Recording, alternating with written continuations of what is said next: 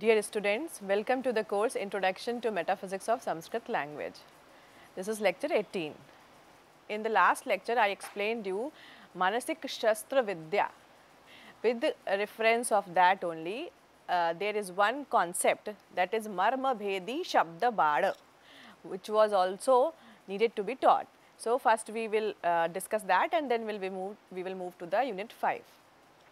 What is Marma Bhedi Shabdabad? For understanding that concept, we again need to go back to the understanding of chakras. As I explained you that this structure where we possess these chakras. So, chakra is a kind of Marma Sthan. Marma Sthan means vital points. Vital points are nothing but the condensed, are the points where condensed state of energy is present.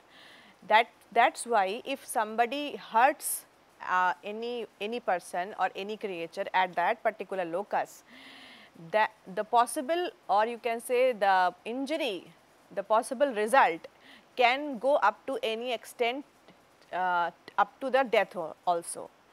That means किसी भी व्यक्ति का अगर मर्म स्थान को चोट पहुंचा दे कोई, तो किसी भी जीव में, not only in the human beings, in all the manifested entities, if vital points are hurt, then automatically the state is going to be very complicated, up to the death can possible.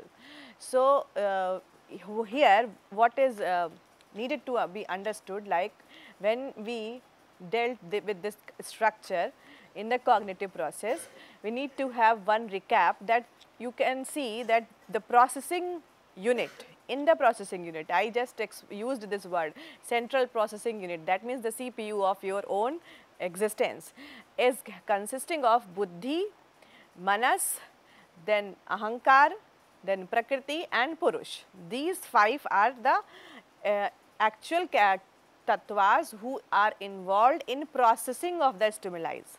So, in turn, if any kind of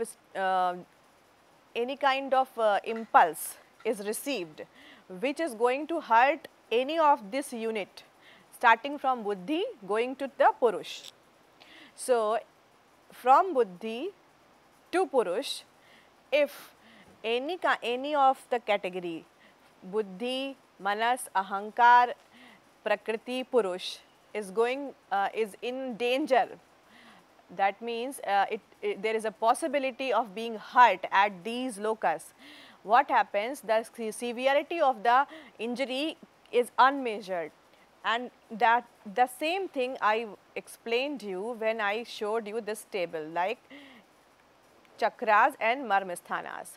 Physical existence in a human body, physical locus and then metaphysical locus, and then if they are hurt, what happens? So, why I am taking this again here, you see that if somebody uses a word like we are using, suppose in the class itself, if I scolded someone very badly, that you felt so much of humiliated or hurt, or I used such a harsh word that just pierced your marmasthana, because stimuli are 5: shabda, sparsha, rupa, rasa and gandh. We are dealing with the bhasha, that means shabda dominated. Okay? Even if a teacher beats a student, that is physical violence, a kind of not intentionally done, maybe teacher has not done intentionally, then also if the person's vital point is getting hurt, there can be severe consequences. So, if you are using bhasha, shabda is the stimuli, and that is being processed at the last unit of the CPU, that is the purush tattva. So, your consciousness is receiving the shabda, delimited consciousness is receiving shabda. Automatically, if your delimited consciousness receives a very fearful, harsh, piercing shabda, that will create a state of severe stage of trauma, etc., etc. That means the severity of the impact can range from normal conditions to the extremities like death also. And for that understanding, in Sanskrit we have the concept of Shabda Bhedi marma bhedi shabda bad. That means bad is an arrow, bad means arrow, and shabda means an appointed arrow made of words. Somebody is continuously blaming you for something or speaking very harsh words to you. They are a kind of pointed arrows, piercing words, hurting words. So they are known as Shabda Bada, number one. Even when somebody is not in an intention to say you or to hurt you, but because of his or her own anger or some kind of distracted state, somebody speaks very badly to you, then also you feel humiliated or you do not get a positive feeling after that interaction, and then you try to distance yourself from that particular event or effect. Why it happens? Just because words are very powerful and they work like a piercing arrow, and they can pierce or they can hurt your marma sthanas directly, because our shabda stimuli is processed by our delimited consciousness itself. So पुरुष जिस चीज़ को अच्छा नहीं मानेगा उससे उसको चोट पहुँचेगी. And in another sense, if this Purusha Tattva can be located, you can see this Purusha Tattva is located in Swadhisthana Chakra. So in turn, the locus of Purusha Tattva is Swadhisthana Chakra. So what is happening? By receiving that harsh word or Shabda, your Purusha Tattva, which is located in Swadhisthana Chakra, is getting hurt. In turn, this signifies that your Swadhisthana Chakra is getting hurt. आपकी वो ऊर्जा चोट खा रही है जो स्वादिष्ठान चक्र से निकल रही है. So in that stage, what happens? Once your chakra, because chakra is itself a marmasthan, it's a vital point because energy is condensed at that particular point or locus. That is why each and every chakra is considered as a marmasthan. And if swadhisthana chakra is getting hurt, automatically the harsh words are going to impact severely. One narration, for example, related with this understanding, marma bhedi shabda bad. One narration from Kathopanishad. Anyone who has learned or heard about Upanishads or the stories available in Upanishads can understand this story. Kathopanishad is a Upanishad, and in that Upanishad there is a story of Yam and Nachiketa. Yam Nachiketa Samvad. Yam, who is Yam? Yam is supposed to be the deity of death.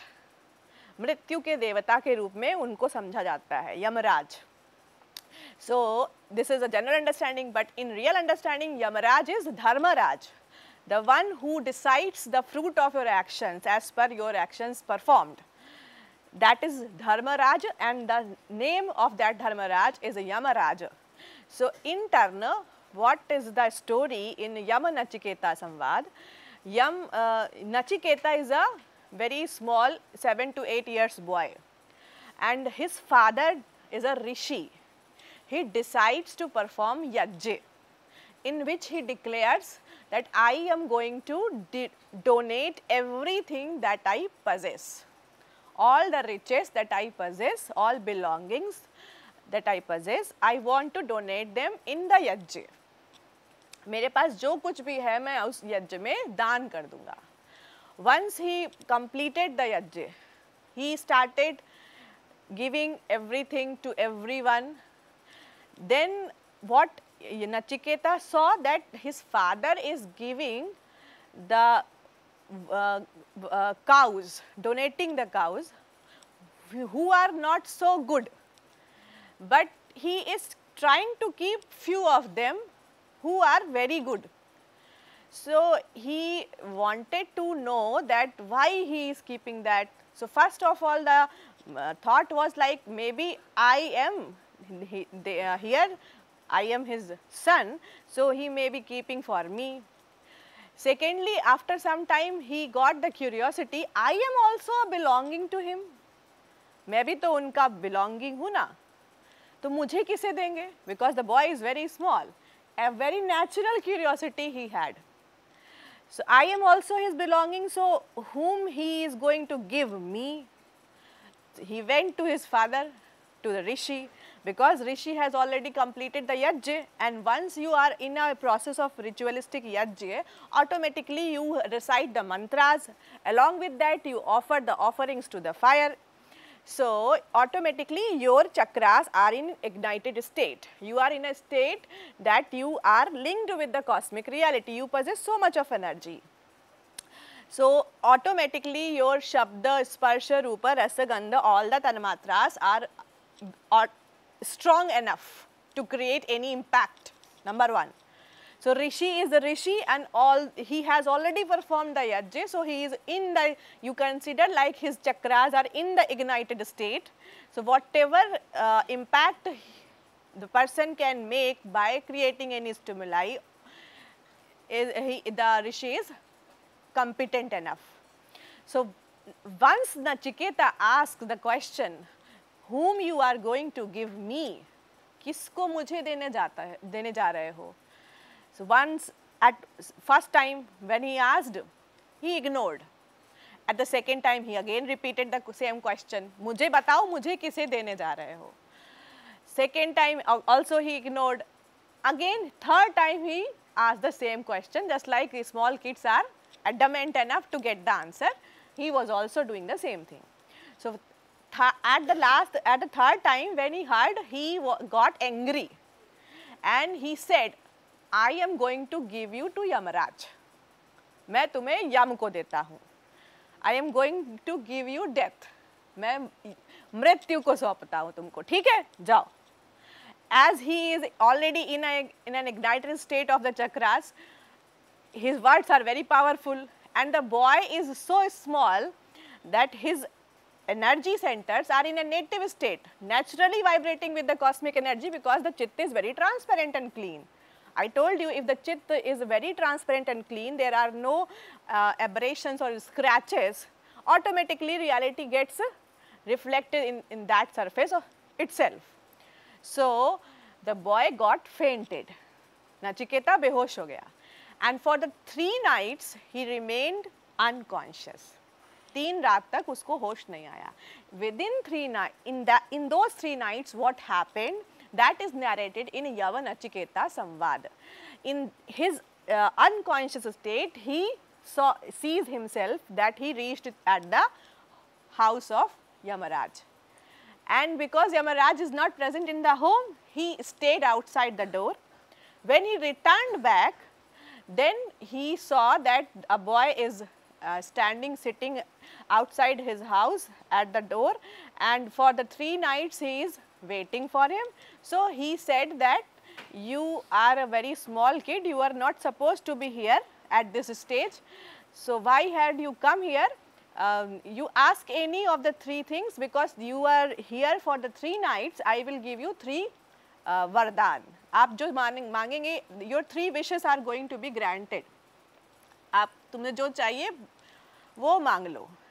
So first in the first vardhan, what he expresses as his wish, his desire, कि once I return to my home, my father wouldn't get angry at me. जब मैं वापस लौटूँ तो मेरे पिता मुझे डांटे नहीं, क्रोध ना करें.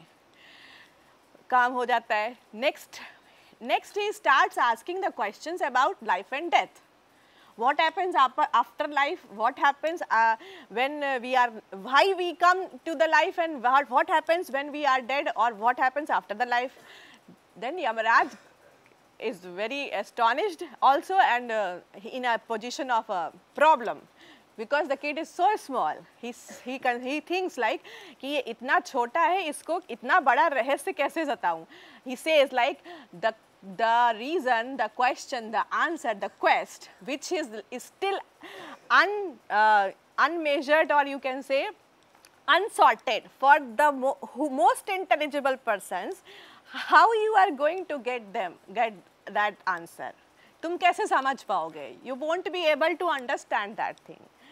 So he starts giving him so many of the allurements. ये ले लो. laddu le lo, wealth le lo, so many things, so many options he gives, he provides him. He rejected all of them कि तुम्हें ये मिल जाएगा, तुम ऐसा हो जाओगे, तुम्हें ये सब कुछ हो जाएगा. He doesn't accept. No, I don't need any of them. I need my answer. Now, when he sees like the boy is so adamant at his own decisions and determinations, so he starts teaching him what is actually life, what happens after death, or what is real quest of life. The third question was coming from the same question, like what is the real quest of life? Who am I? तो मैं कौन हूँ, ज्ञान क्या है, विद्या कैसे मिलती है, और कौन कैसे पहचानेंगे कि वो विद्यावान है. Then only the discourse comes like there are two possible vidya, the same discourse that is I have told you, para and apara, दो प्रकार की knowledge है, and we have to trespass the apara to get the para, because empirical knowledge is the last one which dominates, and that is the last evidence. So, in that discourse itself you will find that a lot of the knowledge is present in Kathopanishad. So, here the impact of the words of the Rishi can be very easily understood, because the boy got fainted just because his chakras were involved in that stage where you can say harsh words of the father hurt the chakra of the boy. तो आपको क्या करना है? So because we are learning the language, भाषा के बारे में पढ़ाया है इस कोर्स में मैंने. So we need to have an understanding very properly, even if we want to negotiate something, we want to deny something to someone, then also our words must not convey that kind of pointed sword, or you can say an pointed arrow, which is going to pierce the marmisthanas of others. Otherwise, number one, what will happen? You will lose your own respect. Number two, you are going to make others suffer, and the cycle of sufferings is like that. If you are going to hurt someone, then the cycle is going to move, and the same suffering is going to come back to you again as a return gift. So, ये नहीं सोचना है कि कोई नया मैंने तो कर दिया तो मेरे साथ तो कुछ नहीं होने वाला, ऐसा नहीं है. If you have done something wrong, the return gift is already created at that time itself. It will come back to you in any of the manner. So, marma bhedi shabda bad is a part of understanding which must be accepted by everyone till in the life also, and in our day-to-day behavior also. When we are using shabd stimuli, we need to be very careful what we are saying, and specifically in that also, when we are dealing with the kids, the children whose chakras are not covered or shielded, because they have not, why we say like abhi tum experienced nahi ho. In your jobs also you will feel like you are not experienced, you need experience. So we say like you give us opportunity, we will be experienced. So हम करने क्या वाले हैं experience में? We are going to get the afflictions. हम वो लाइनें खींचने वाले हैं जिसके बाद हमें याद रहेगा कि अगर कोई हमें ये कहेगा तो हम ये रिस्पॉन्स देंगे, अगर कोई ये कहेगा तो हम ये रिस्पॉन्स देंगे. So in turn what is going to happen? The clean and transparent slate is going to be fulfilled by afflictions, a lot of afflictions, and they are named as experience. We have experience because we have already faced that condition. So now you know how to tackle that situation or that word, because you have experienced it in the past. So now you know how to tackle that harshness again. So in turn you are able to shield your chakra or energy from that negative impact. This is something which is shielding, or in turn we can say it is our experience. तो हम क्या करते हैं, अपने life के impressions को accumulate करते करते उसको पूरी तरीके से ऐसा बना लेते हैं खुद को कि हम खुद को कवर कैसे कर सकें. How to protect our positive energy from the impact of the negative energies which we are regularly tackling. This is something which is happening with us when we are coming from like 8, 10 or 10 to 40, 50, 60 years. After that what happens, again the stage cycles back. So the stage of a child when the clean transparent slate is over there, and stage of then older person is similar. Why? Because neuronal regeneration, or you can say neural regeneration, is a condition when we were born. We had the kind of neurons we had are continuously in regeneration, and till the age of 50 to 60 years our neurons are completely replaced. तो अब ये समझ कर चलो कि जो आप लेकर आए थे वो 50 से 60 साल के बाद यानी बुढ़ापे में वो फिर से वैसी ही कंडीशन क्रिएट होने वाली है. So what is happening in between, whatever you accumulate, that gives you the experience to shield yourself from different types of impressions, maybe rajasic, maybe tamasic, maybe sattvic.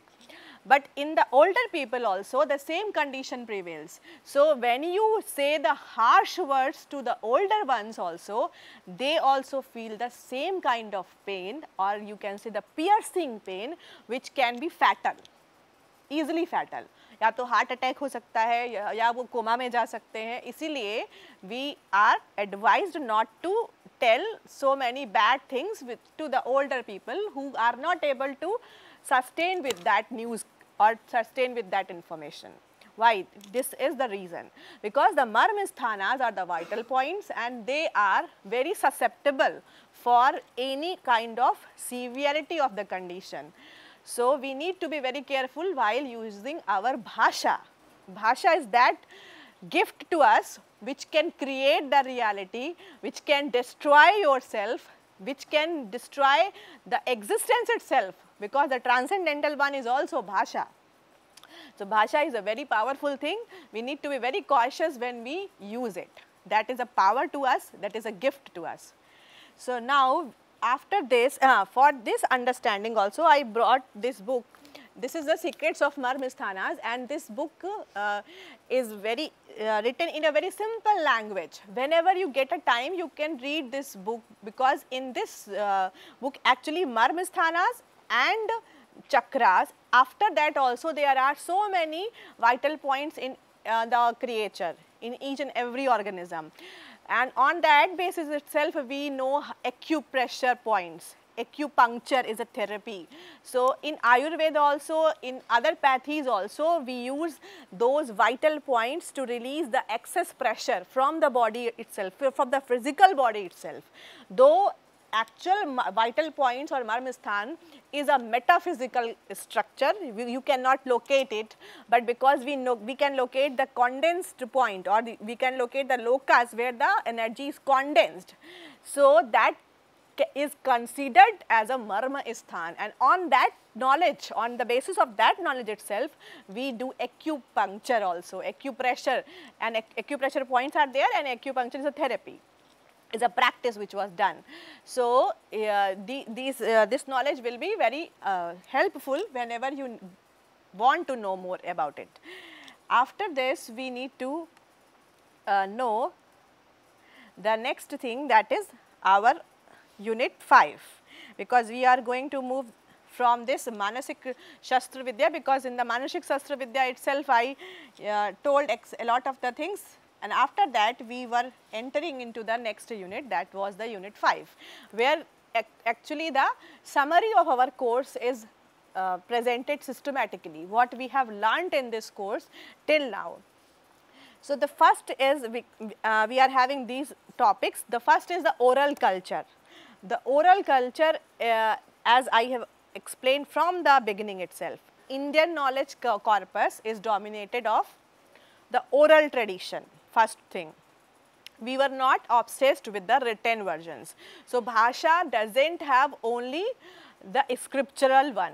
Bhasha is that which belongs to the orality. So first thing is, now again if the question is asked what is bhasha, so bhasha or language, what is language, then क्या है answer होगा, language is a speech, language is orality, language is not a means, just a means of communication, it's a communion with the self. 3 things जो हमने इस course में समझी हैं. language is not only a physical entity, it is metaphysical also, because it trespasses the structures of the physicality, that is the dhvani, varna or akshara. After that also its existence is available in the form of energy centers, which are available as the chakras. I already explained that in the chakras, Swadhisthana chakra and Manipura chakra are basically a lot of, all the time it is functional, and Anahata chakra is related with the emotional bonds. So automatically if you get any news related with your child or with your parent or with anyone with whom you are in emotional bond, your Anahata chakra is going to be impacted. So the power to bear that particular kind of news must be there. That's why we try to abstain from giving that information to the child also and to the older people also. And in between everything is there. We are considered that in this age group we are the most सबसे ज़्यादा सहनशील प्राणी हैं. Powerful तो नहीं कहेंगे, लेकिन सबसे ज़्यादा सहनशील हैं, सह सकते हैं. We are very good at bearing the things. So the capacity of bearing the pressure is understood to be present in this phase a lot. ऐसा समझा जाता है. Still, it's not the hard and fast rule, because we are also in continuous experience. Slowly we move to have an identity or to have an understanding how to shield yourself. So basically when we are in routinal practice, what we have to do, we have to shield ourselves with the negative energies, or the, you can say, with the impacts which are negative in nature, and we have to magnify our inner potential which is positive. तो अपने अंदर की positive energy को magnify करना है, बाहर की negative energy से शील्ड करना है. If we are able to do that, then we are successful in achieving anything in our whole life. So at each and every point of your life you have to understand how to magnify your own potentials, your own positive energies, and how to tackle the negative energy coming from outside the things. And that is the highest possible management. Management की science में और कुछ नहीं पढ़ाना चाहिए, सिर्फ इतना बताना चाहिए कि कैसे बाहर की एनर्जी को टैकल करना है, अपनी एनर्जी को नष्ट किए बिना. So if you are able to master that sciences, that is going to be the highest possible science. And in tackling the negative energies outside, we have a lot of the tools, and they are also narrated in Srimad Bhagavad Gita itself. Maitri, Karuna, Mudita, Upeksha. These are the 4 tools through which we tackle the negative energies coming to us. Maitri means friendship. The one who is becoming friendly to you is providing you the good positive energy or positive vibes. Then you should be in a state of friendship with that person or Maitri.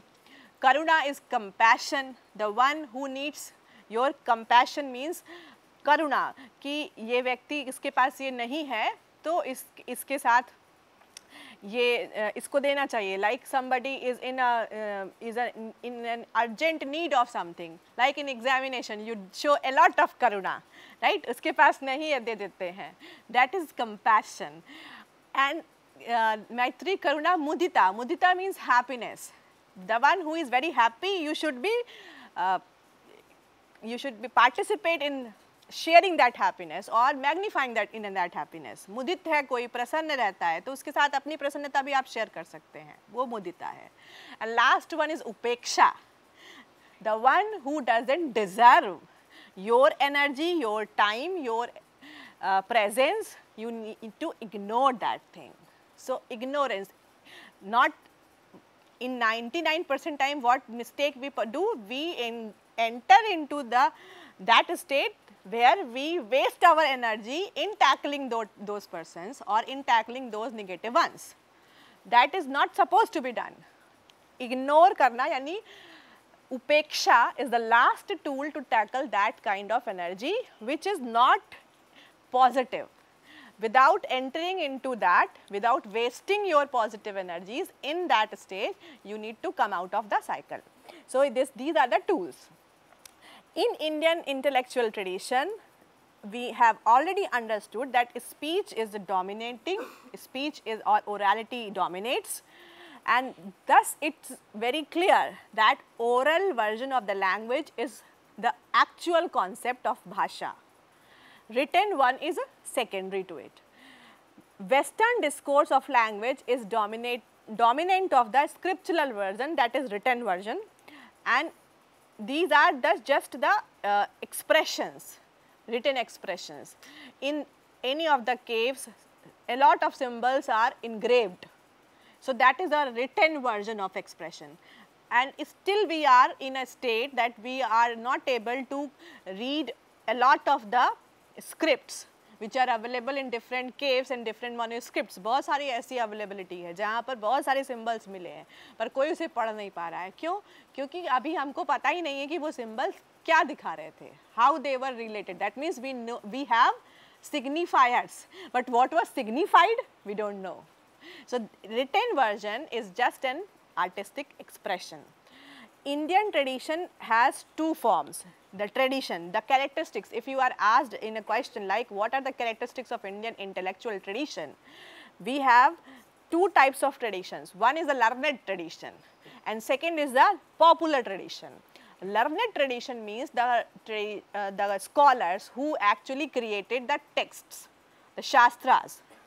All the shastras we are having in apara knowledge, they are available to us in a form of a text, particular text.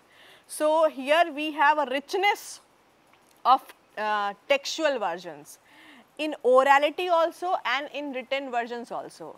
First thing is orality. Written version comes later on because I told you Rig Veda is not the written version. Rig Veda is recited and passed through generations. That is why it has different pathas. 8 of the pathas I told you कि 8 तरह के पाठ हैं और उसमें भी हम कैसे प्रिजर्व करते हैं हर साउंड को 1, 2, 2, 1, so many pathas, so many variations. So, Rig Veda itself orally disseminated, orally passed on.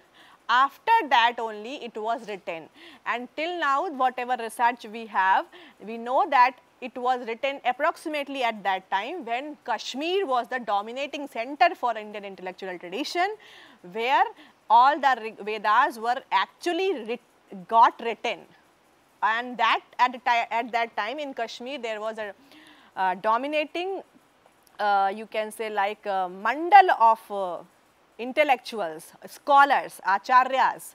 एक ऐसा जैसे अभी आपका ये PPA है, you consider like it is a round structure with a temple top pointed upwards, and that is filled up with the acharyas and शास्त्रज्ञ. तो सभी ने बैठकर एक जगह पर जहाँ पर ये सारे शास्त्र लिखे, वो समय कश्मीर में वो स्थान कश्मीर में काश्मीर मंडल के नाम से जाना जाता है. That's why Mandal is a word which is used to denote the architectural temple structures where we form so many surrounding or circular designs. Round and round, round and round. Mandal art देखिए कभी. What is mandal art? That is round shapes. From the round shapes we create so many mandalas, covering the inside one and then you can say opening up to the periphery. That is mandal, and that is not one dimensional, it is 3 dimensional. You can just assume that like it is the top is pointed one and the bottom is opened one with the periphery as a form of circle. So, mandal is structure, a kind of a house which was built in a type of architecture which is understood as mandal, and there the scholars started writing the compositions of Vedas also. So, first time they were being scripted, till that it was orally disseminated. Still whatever Gurukulas we are having in minority itself, but it's still कुछ हैं जो अभी भी उसी tradition के हिसाब से scholars को तैयार करते हैं. The recitation is still in continuous progress and they recite it regularly.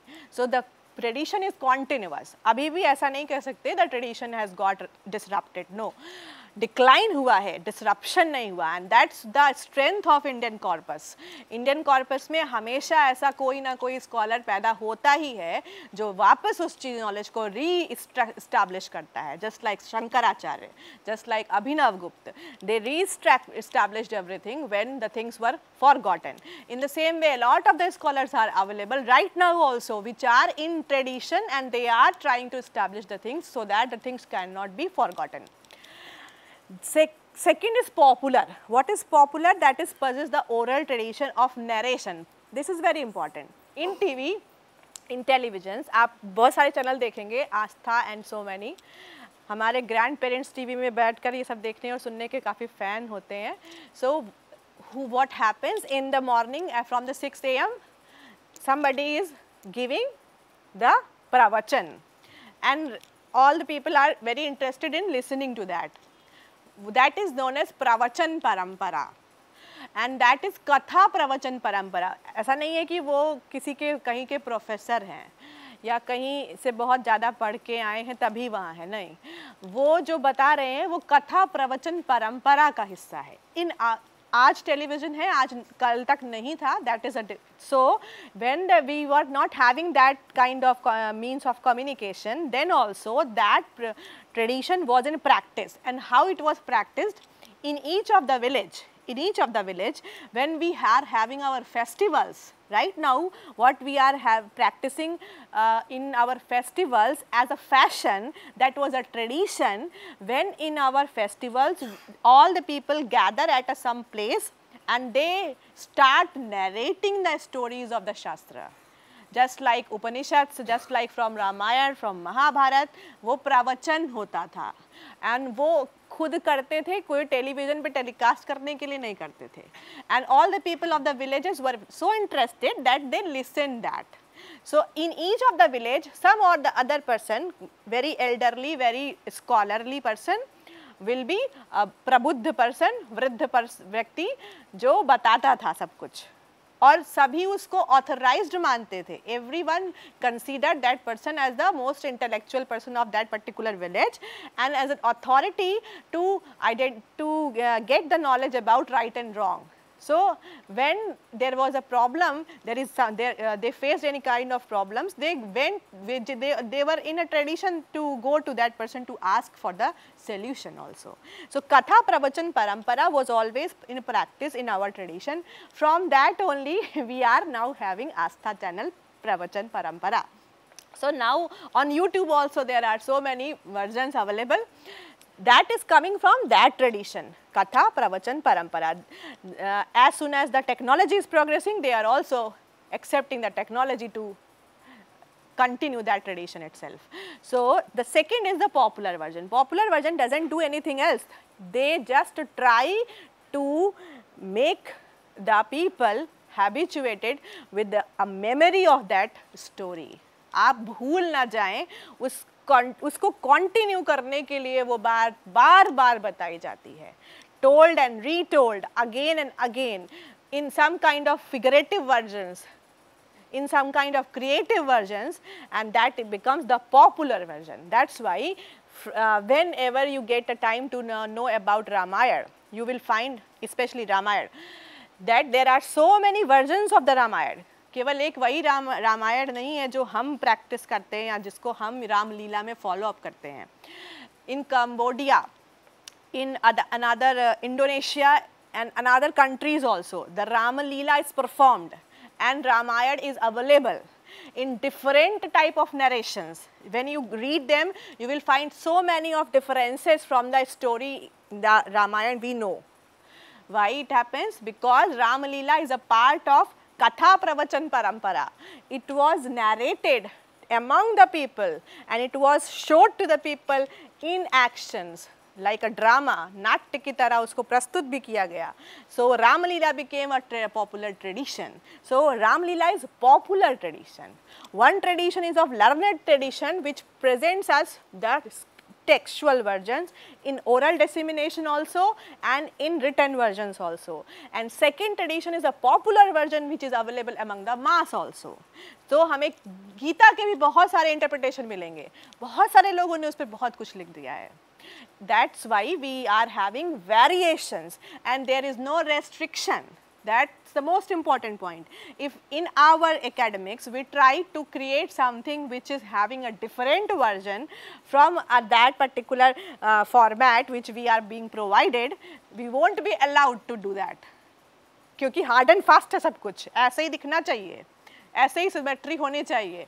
In our schooling also the way of teaching like हर एक का आंसर यही होना चाहिए, ऐसा ज़रूरी नहीं होता.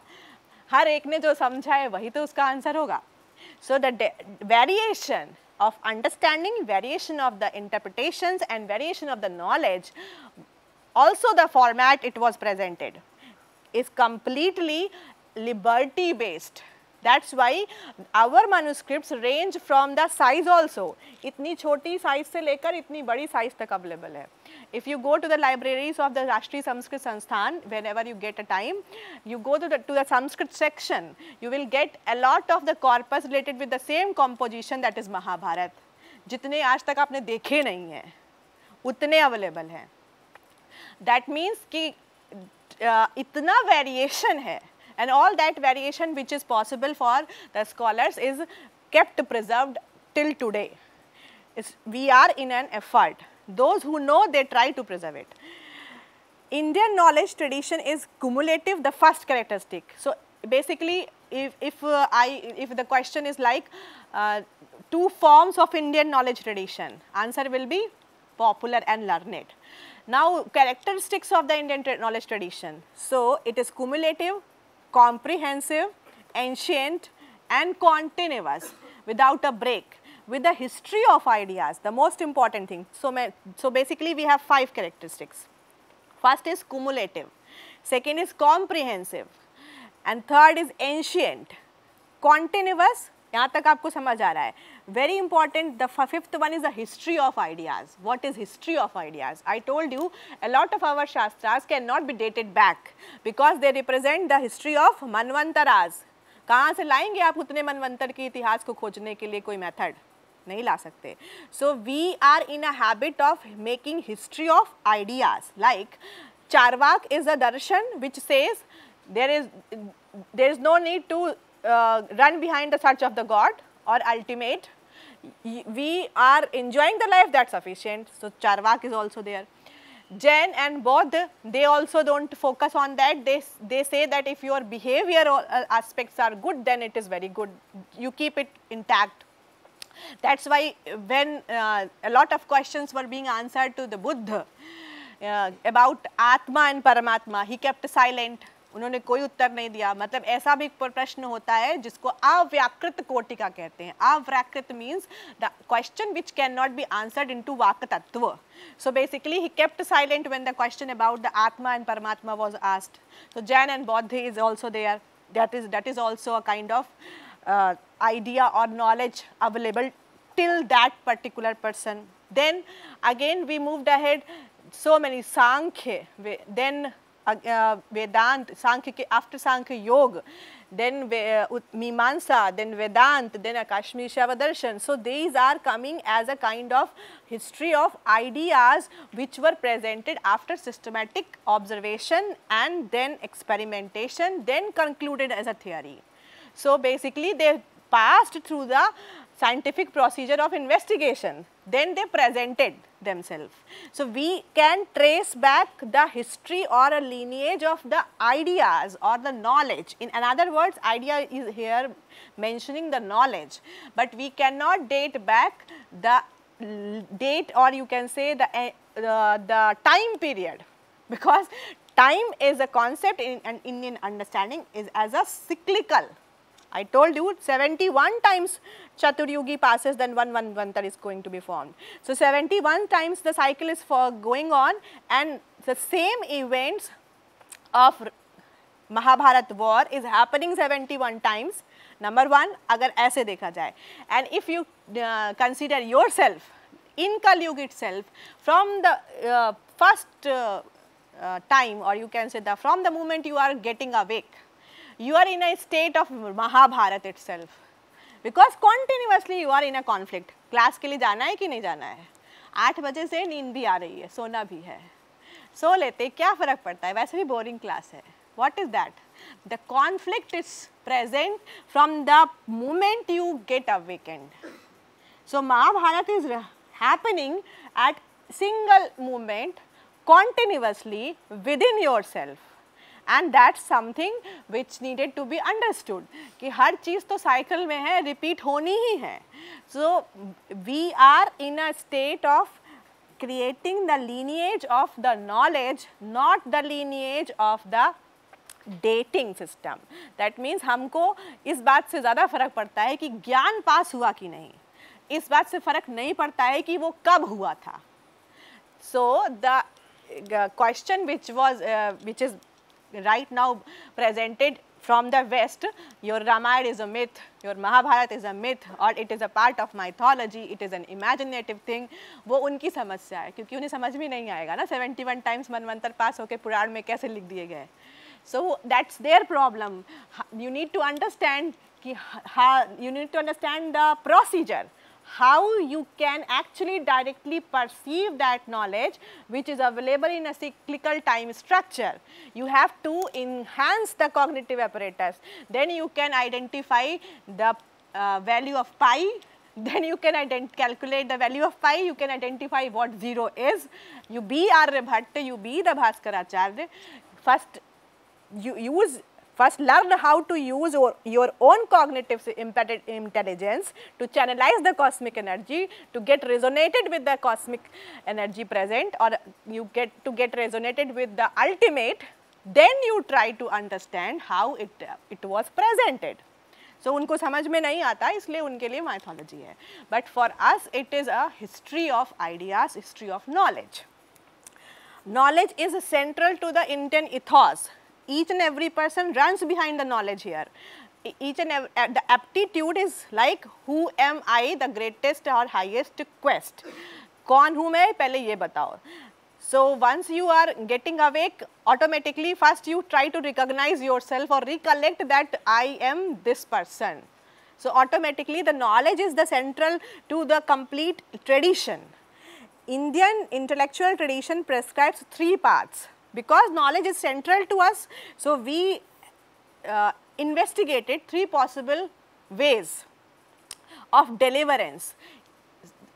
In this way, this is also one method. The way I am teaching you, I am trying to disseminate the knowledge to you. That is Jnāna, ज्ञान की परंपरा. In Srimad Bhagavad Gita, Krishna is telling the same thing to Arjun कि यहाँ ब्रह्म को या सत्य को जानने के 3 रास्ते हैं, ज्ञान योग, कर्म योग and भक्ति योग. So yoga is of 3 types. He is narrating or describing the same thing, Jnāna yoga, karma yoga and bhakti yoga. You can know the ultimate reality or know about your own existence by the 3 methods. These 3 methods are the methods of deliverance. Jnāna, like this one, the teaching method, one is teaching, second is understanding and trying to accumulate it.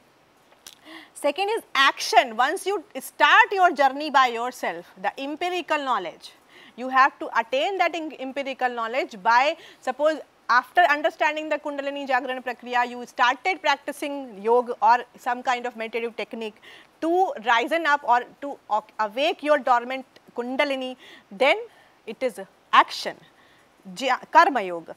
And the last is bhakti. Those who cannot do that thing, like those who cannot practice mudras, those who cannot do pranayam, the physical body structures are not so good, so are not so healthy that these kind of practices can be made. So what is the possible option available? Devotion. Devotion is that thing you surrender yourself to yourself. खुद को खुद के लिए ही समर्पित करना है. That means I am surrendering my limitations to myself who is grand in existence. So from the grossest state, I am surrendering myself to the subtlest state. That is something devotion. That is bhakti. So in different forms, whether we are worshipping Shiva, whether we are worshipping Krishna, any devote, any kind of deity which we consider as a deity, even Surya Upasana, sun. That's because we are pagan culture, we worshipped the natural elements, or we worshipped the nature. So automatically when we devote our limitations to the some higher entity, that is deliverance or devotion of our limitations to the ourself, because the consciousness present inside of us is the consciousness present in that particular entity. So the you can say the existence is not separate, the appearance is of separation or segregation or duality or multiplicity. And the last is the authority, lok, who is authorized to identify. कोई examiner नहीं बुलाया जाएगा. No external examiner will be there to take your viva or to examine your thesis. No, the usage is the authority. लोक प्रमाण है. यदि किसी चीज़ का सत्य जानना है तो लोक में उसकी स्टडी करनी है. That's why they tried to implement this thing by case study. अब case study लाइए. In psychology, in modern sciences, a lot of case studies are done. Why? Ultimately, they want to know the actual grand reality. That too, how? By the sampling method. That means कि अगर 1 billion लोग हैं तो सबका तो सर्वे नहीं कर पाएंगे आप, लेकिन क्या करेंगे? You will select some 100 samples, then you will put up a theory, then you will prove it with the sampling data of 100, then you will implement it to make a drug which is successful, and then after some time when there will be side effects, drawbacks, setbacks, you will change the theory. So the next will be coming who will just put extra or opposite understanding and then again prove his own theory. Again the research will go, again the same thing will come, and again some new experiment will be there. So we become a consumer or we become a subject of experience, जो कि आप कर एक subject of experiment जो कि हम पर होता है, लाइक पैरासिटामॉल और and ibuprofen. Sometimes ago it was very popular for a painkiller, now it is discarded, banned. Why? अगर ये तब अच्छी नहीं थी तो अब अच्छी कैसे है, और अगर अब अच्छी नहीं है तो तब अच्छी कैसे थी? आखिर उसका कुछ तो impact था ना. That means your limitation of understanding created something, you implemented it, you found the negative impacts, you withdraw it. So this happens because you are taking these limitations, you are not understanding that your sampling method is a faulty method. First you rectify your method of instrumentation and experiment, then go for generalization. So we in the Western systems or in the modern practices, we do not make a conscious attempt to identify the limitations of the research, which is already being done in Indian corpus. That's why the authority lies in usage, in लोक.